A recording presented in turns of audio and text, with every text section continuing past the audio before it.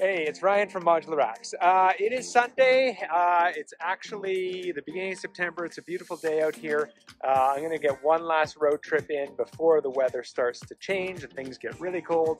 So I'm going to head to Alberta and see what else we can find along the way. Hoping to make it to at least Revelstoke, maybe Lake Louise or Banff this evening. We'll see how it goes. Stay tuned. I got some new product that I want to put to the test in the real world.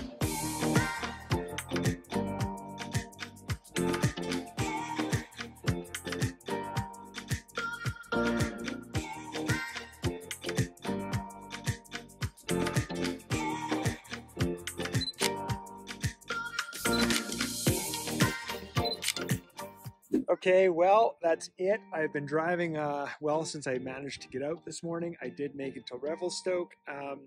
Didn't make it to the lake. I was planning to. It had some people at it, so I continued up a gravel road, and I did find a pretty nice place here. Nice view anyways. Perfect to set up camp for the night. We'll open this thing up, make some dinner.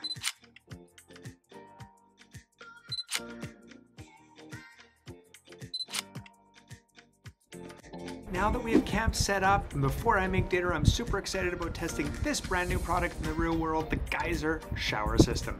This is a compact, lightweight, super water efficient shower system that I'm going to be using to create hot water and clean my dishes at camp tonight. So let's get to setting this thing up.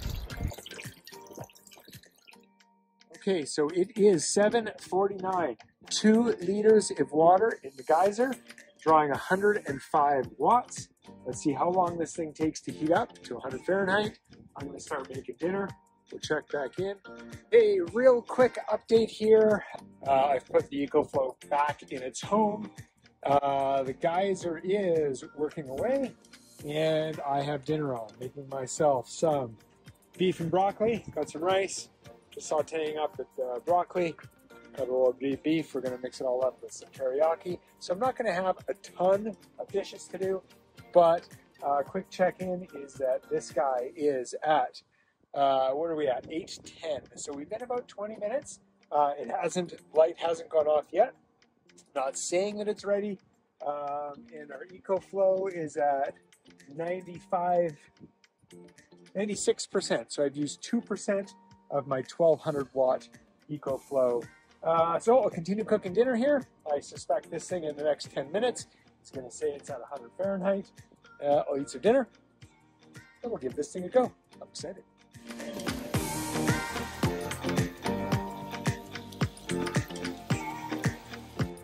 Okay, final check-in before I have dinner.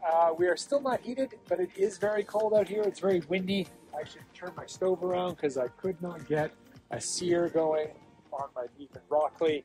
I think that might be affecting how long it's taking for this guy to heat up as well. We are at the 35-minute mark. It is still drawing 104 watts. I am cheating a little bit. I've been charging my phone and my GoPro battery on there. But I suspect that this thing will be done soon. My dinner is just about ready. And then when I'm done that, I'll check back in, let you know how long it took for this thing to heat up. That's the geyser. And we'll do some quick dishes, see what it's all about. Okay, the geyser literally just turned off. And I literally had just finished eating my dinner and thought, it's pretty cold out here. I want to go to bed. Maybe it's time to just do the dishes and see what temperature it's at. And no sooner did I think that, and it's turned off. It is 8:40, so that took about 40 some odd minutes to heat up. You can also boil water if you have a jet boil or a camp stove and just pour it in there to make this much quicker. But considering I could hardly get a saute going with a little bit of water in the wind and cold that we have right now, I think it would take me a long time to boil 2 liters worth of water. Not even boil, just get nice and hot to clean with. So yeah, we're good to go. I finished up. Let's get some dishes cleaned up. Don't have a lot. And I'm not sure if I should be wiping these down with like a paper towel. That's normally what I would do while I'm camping. I might just give this a go. I want to see what happens if I don't use any paper towel. Some soap and some water and see what happens. So let's get on it. It's dishes time.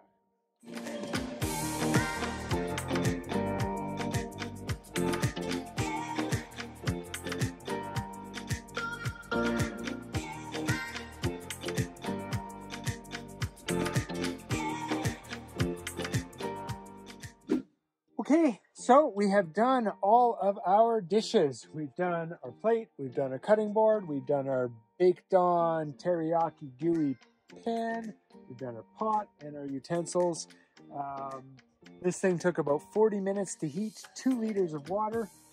So that works out at 105 watts of draw to about 75 watts of power consumption to heat that water. How much water do we use? Well, what do you think? Let's have a peek. Let's open this thing up.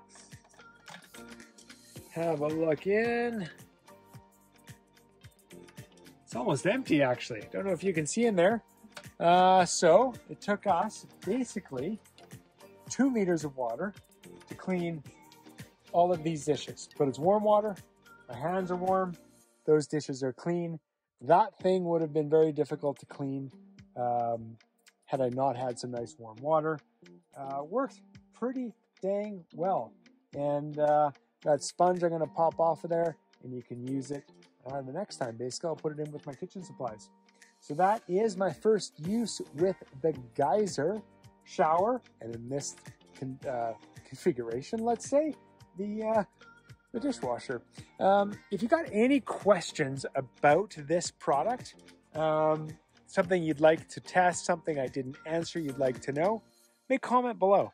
And hey, in the future, I'll be reviewing other products. So if you're interested in anything like this, please smash that like button, follow us, and the next time we're reviewing a product, you'll get notification.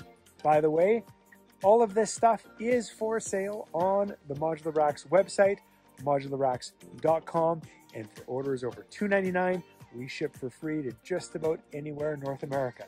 So again, this is my test. This is Ryan signing off. I'm going to get to bed. I'm going to plug my heated blanket into that EcoFlow, crawl up into the Roof Nest Falcon Pro, hopefully have a nice, warm, comfortable sleep on the side of the mountain here in Revelstoke, BC. And tomorrow, it's off to Calgary, Alberta.